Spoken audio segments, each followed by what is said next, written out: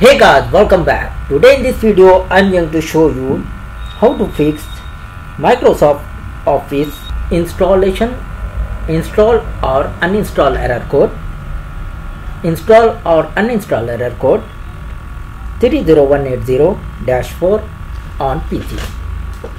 So for this guys, first method, if you're getting the error code while uninstalling, then you try to repair the Microsoft Office. So for this guys, open your Windows settings, go to Start.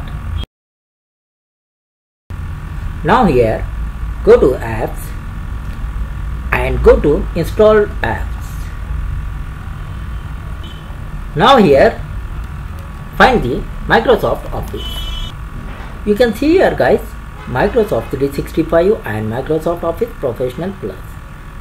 If you want to repair, just click on three dots and select the modify option.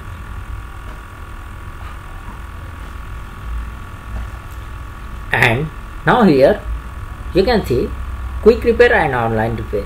You can use the both option, try the one by one, select the option, and after this click on repair and must ensure to restart your device. And the second method, temporarily disable the VPN and proxy settings. So for this guys, once again open your Windows settings,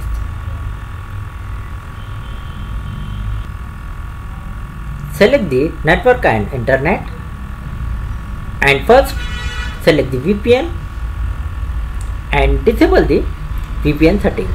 Disable this like this and go back.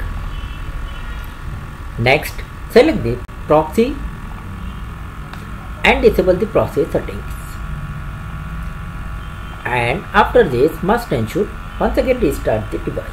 So hope you like this video. Please like, share and subscribe.